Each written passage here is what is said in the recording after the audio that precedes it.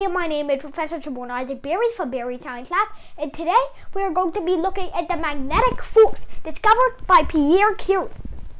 Alright, so now, by Pierre Curie, in order to get our tools, we need to call our tools. Tools! Alright, so we've called our tools. See? Always works. This green thing is our wire. These orange X's are our magnetic field. And that's basically our diagram right now. So, what do we know? Well, we know, as seen here, that our length is 0.5 meters. We also know that the magnetic field, not to be confused with the magnetic force, they are two different things. The magnetic field is 4 Teslas. So, let's just write that down. 4 Teslas.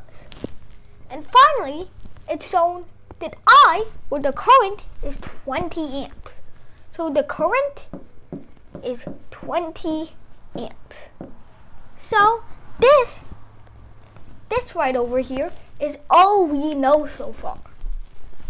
So now, how do we find the magnetic force with just this information? Well, that's very simple. Why? Because the equation is actually very simple for the magnetic force. What is our equation? Well, let's move it over here. The equation for magnetic force is FB, of course put the vector sign there, is equal to LBI sine 90. Now, it will always be 90 because, get this, the magnetic field is always perpendicular to the magnetic force. So you don't necessarily need to put this, but it's an extra oversight.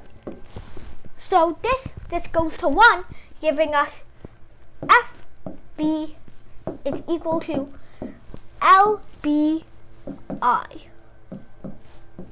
Alright, so now let's plug in what we know. So this is 0.5, and then we have 4, and then we finally have 20. And that will give us a total of, guess, we have 10 times 4, it's equal to 40 newtons. We know. What is F of B? Well, it's 40 newtons.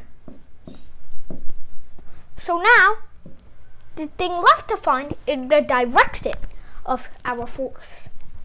Alright, so we can do this using a variation of the right-hand rule. So, let's put our thumb in the direction of the current. Can't like poke in the smartboard because it'll fall over. But then, we see that our fingers are going inside our board.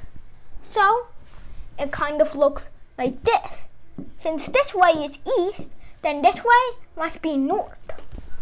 So that means that this is going north. Our direction of our force is north.